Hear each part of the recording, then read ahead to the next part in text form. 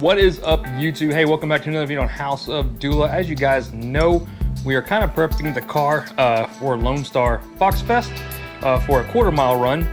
And one of the things we're going to be installing on today is the Quick-Latch here for the hood. These are Quick-Latch hood pins. They're low profile and they snap right in like this. It's kind of an alternative to your standard stick-up hood pins, but as much as I hate to admit, I never wanted to put these on the car. I just don't like the look. I think that it looks so much cleaner with nothing on it. It just looks so much smoother with nothing on it. But it's necessary, guys. I've seen too many hoods fly up, especially fiberglass. Even though this is a thick fiberglass hood, it's just like a Cervini, real close to a Cervini hood. They can still unlatch and fold up, especially when you're going pretty fast on the highway. Nonetheless, with T-tops and what would happen is this thing flipped up, it would obviously ruin my cowl, it would ruin the hood, shatter the windshield and possibly bust It's just not worth it. So just really for safety's sake, I'm going to install these guys on it. Okay guys, what I've got here are quick latches from Amazon. Now I know what you're going to say, yeah, some of these are really cheap, but however, the alternative for paying for the American brand ones, guys, the American ones are like $130 something or something. I just didn't want to spend that, and anything is going to be helpful since I'm not removing my hood latch. These actually are pretty nice. These are Station. I think these are not the cheapest, but they were like 40 bucks for the pair. And I admit I've already put one on the other side just to show you guys how to do it, but I wanted to at least show you guys how it came in the box here. Not much really to it. It comes with a bag of hardware. This comes with some set screws. It comes with a pin. The pin is actually really nice quality. It's a lot thicker than I thought it would be, and you can see it's pretty nice. It doesn't have a seam down it. I've seen some of the cheaper ones that are a little bit thinner than this. And then you got the latch itself. And the latch itself is made of aluminum.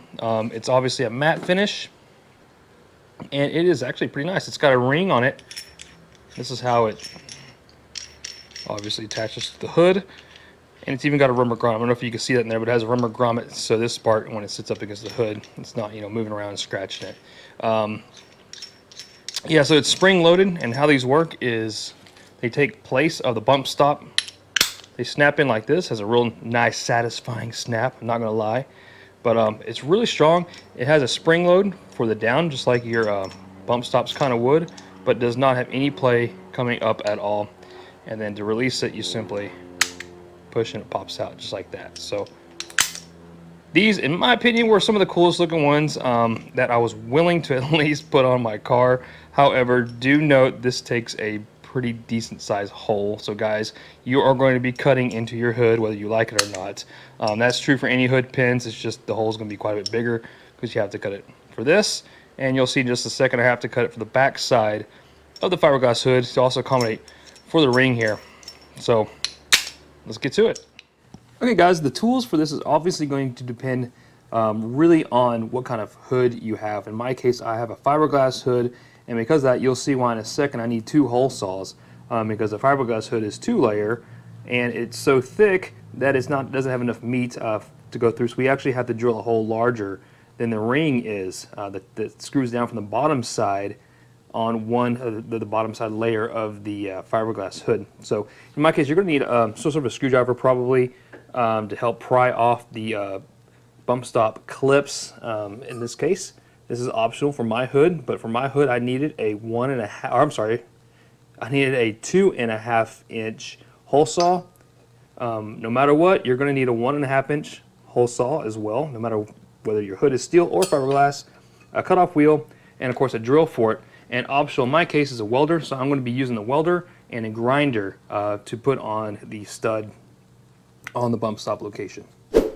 Okay, so again, this installation really does depend on how you want to do it, how you like the look, and on what kind of, what type of hood you have. I personally think the location with the bump stop is the best spot, and I'll show you why, just because of the way my hood is, and also just I think in the location of it when the hood is closed, this area right on the front of it looks best to me versus some people, you can see them back here, even way back here, up here, I don't know. You can make a bracket here if you wanted to. So you just kind of use your own judgment, and depending on the type of hood you have is going to kind of dictate it. So make note that these do have a certain amount of room, depending on what style of hood you have and what type it is, and the material that it's made out of. Make sure you know what the thickness is. You could buy these that are longer to accommodate for thicker, thicker hoods or whatnot, but in my case that would have brought it down too close to the bottom of the core support. So what I'm going to do here is just kind of show you guys roughly about how much room you have. So that's about 16.25 or about 16.3 millimeter inches. That's about let's see here, 0.6. So it's about 0.6 inches with enough space to get some threads on. You can go a little bit more if you were to back the threads out, but you want to make sure this ring, you know, is at least on a full set of threads here. So you can take the grommet off if you want it, but that's about all you get, guys. So 0.6. Okay, looking up at the bottom of the hood here, you can see I've got a perfect little divot here for a bump stop, but nothing else around it is at all in a flat type shape. So if you were using like a standard hood pin, this would be perfect. You can punch a hole straight this and go out both sides. This is a 2-layer fiberglass hood. This is real similar to the Cervini hood. It's actually pretty heavy. The bottom layer is really thick. So I've already measured this. I took a kind of like a makeshift caliper, and I was able to measure the inside of this bump here and the outside here, and it's still just a little bit too thick for this to go all the way through. And even if so, it wouldn't work because the ring sits on the outside of this. You can see here that the ring, you know, wouldn't fit inside this hole. It would actually sit right on the outside of this. So if you're measuring, I would have to measure from the outside of this location up to the top of the hood itself. And when I did that, it was well above the size we have here. So the only way to make this work properly is to just basically cut the hole out here larger, and this is going to sandwich between the first layer of the fiberglass hood. So the fiberglass hood, as you know, is 2 layers. So you've got the top layer and you have the bottom layer, and this is going to sandwich between just the top layer. And like I said before, I think that'll be plenty, there'll be plenty of support with the hood latch on as well. So first thing we need to do is get this bump stop out. All right, there we go. So what I'm talking about is these little tabs right here. This folds over and holds the cage nut in place. So what we're going to do is just kind of cut right there on the tabs enough where this will pop out. There's one. Okay, you can see the top one. As soon as I cut that little tiny tab, that little top plate just flew off. So now this cage nut is kind of set in there, just like so. So what you can do is you can pry under it and pop it off, because the hole behind it is just a rectangle. Or we can cut right here just to loosen it up, and I'm going to go ahead and do that just to make it easy to pop out. Okay, that may have loosened it enough for to pop it out, so let's see if it'll just pop out now. Whoop. Okay, just like that. So now we have got a triangle area here. This is where we're going to install the pin in. It comes with enough.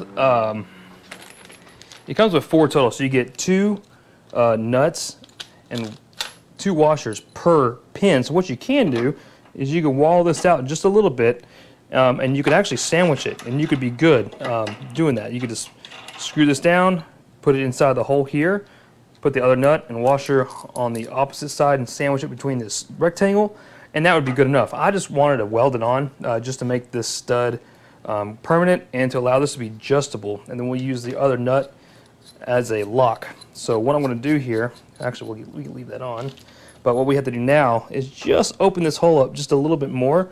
Now, one of the tools I didn't even tell you about, so yeah, how you open this hole up, that's kind of up to you guys. You can use a file and just, you can see how close it is. It's very close, but you just want to get a file and kind of round out these edges. I want to go and get my Dremel tool and just round it out. I think it'll be a little bit quicker.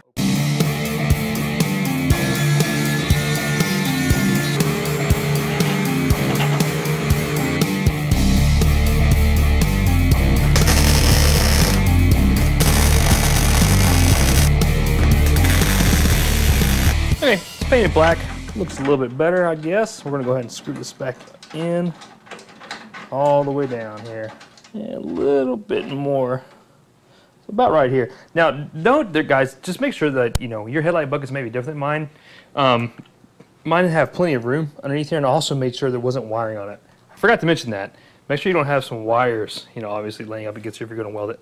That's going to go down as far as about that one is right there. All right, guys, so what I want to do now is check the relationship between this one and this one, and the best way to do that in my case is just make sure that the ball is hitting the center of the cup here on the top of the hood. The hood itself has a nice concave area for the bump stop, and on this side I made sure that this pin, the top of the pin, was right kind of in the center of that cup on the hood. So I just want to make sure I do that on this side as well. And to do that, I also want to make sure they're kind of the same height. So I measured, and both these are about 2 inches, or really right on, at 2 inches from the core support up to the top. And what we're going to do is take a little bit of thread sealant. This is what I used last time on the radiator, but we're going to put just a dab here right on the top of it, okay? Alright, so what I'm going to do is just kind of close the hood. Ooh, yeah. Release the hood latch here so it just falls right down. There we go. Seeing it sitting right on it, it's nice and solid. And we'll lift it up. Yep, and we'll see where it's at now. Remember, the other one being almost dead center, except maybe just a little bit towards the top of the hood. And this is looking exactly the same. So that means the core support's nice and straight, right? But nonetheless, there is our mark. And guys, we'll leave that alone down here. And that's where we drill. Yeah. All right, guys, here goes nothing.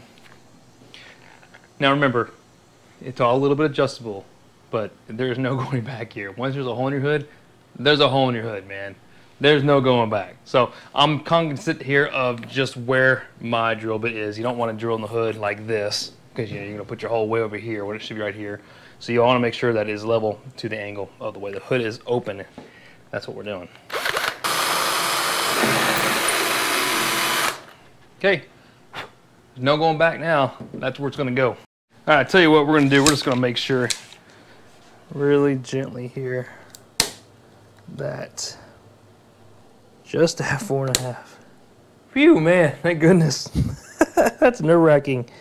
Yeah, these are just right over 4.5 on. Look perfect.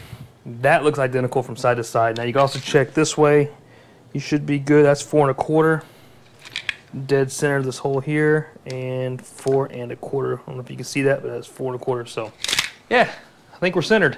Now that you committed, there's no going back. Now I do want to say the first hole you want to put in is the big one. We are going to put this straight through the pilot hole, and we're going to drill out the entire area on only the bottom layer. Do not go through both layers. You know this, right? That would screw the whole thing up. Now you'd have a 2.5 inch hole on the other side. I don't know what you do with that. Maybe run your exhaust through it or something. But we are simply going to get a mask on now because this is fiberglass. And then what we're going to do here is get the vacuum going, because this is going to make a mess. And we want to make sure that I don't get all over my engine here. So you don't want to breathe fiberglass. Okay. There we go. So that makes a nice clean cut. Obviously didn't make sure I went all the way through. So now what we're going to do is take the smaller 1.5 inch, and we'll cut through this hole, and we should be ready to install it.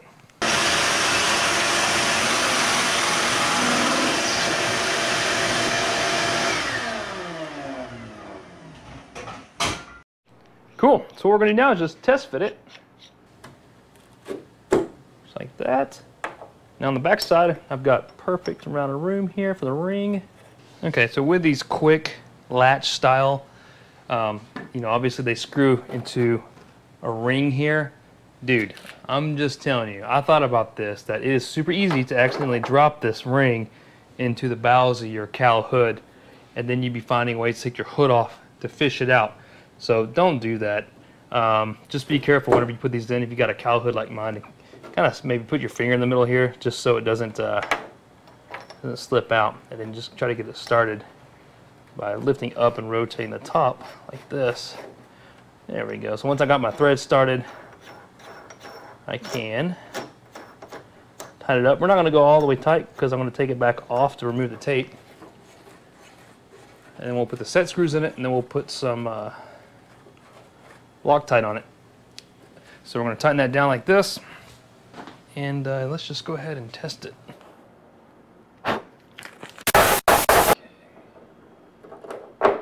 Okay, I did just like I did on the other one, and I applied just a dab of Loctite on the threads here. And we're gonna screw this thing down.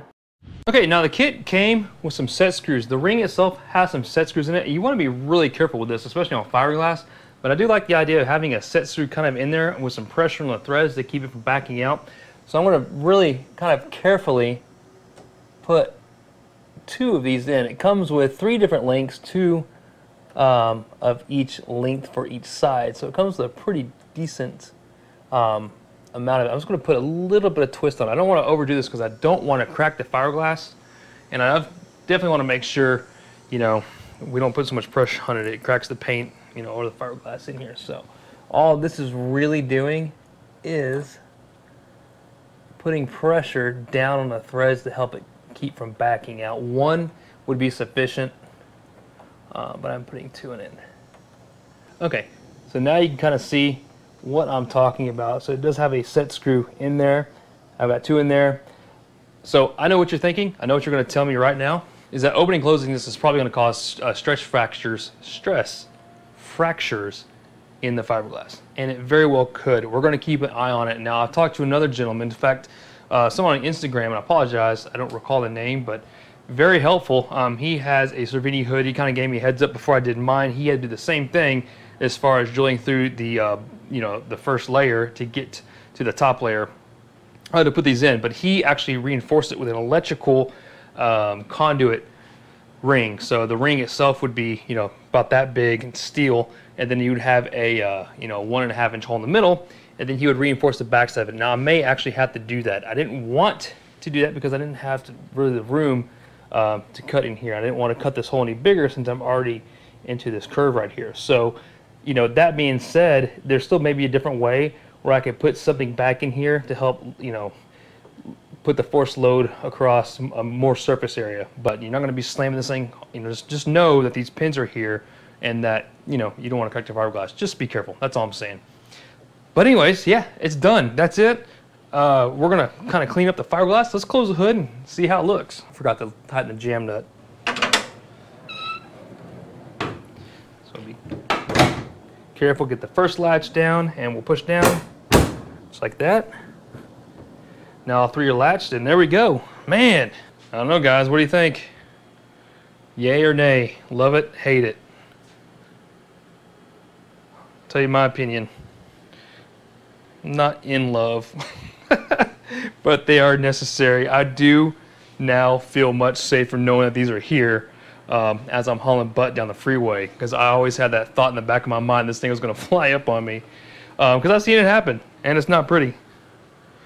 But I think for what it is, it's a really good set and looks good on the car. It matches the look of the car, and they're definitely not in your face, and they're not, you know, they're not quite as old school looking like your pins are over here on the, you know, your traditional push all the way through pins with cables. This looks good on this car. It looks pretty correct. So yeah. All right, to open it, forgot to show you guys, you know, like you normally would. So unlatch your hood release, and then what you do is just take the sides here, push down on both of them, and it pops up just like that. Then that's it. Grab a regular hood release. So it definitely clicks on just like this, and that's it, and it's solid, man. All right guys, that's a wrap. Hey listen, love it or hate it, let me know. Let me know if you think I did a horrible job installing them. Let me know guys. Hey, either way, it's there for safety. It really is. That is the sole purpose of this. I don't want my hood flying up and causing a wreck or causing a wreck behind it. Either way, this is a fiberglass hood. You want to make sure they're in place, and it is definitely strong now. It's not going anywhere. I mean, it is like, it's latched. So I feel good about it. We got 3 latches on it now, so I'm not ever going to take off the center latch.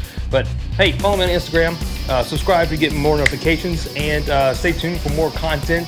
And stay tuned for the store opening up on YouTube. You'll be able to go to store and buy some How to Dealer swag if you want to support the Foxbody, especially the 4-out Foxbody love, and you want to support the channel.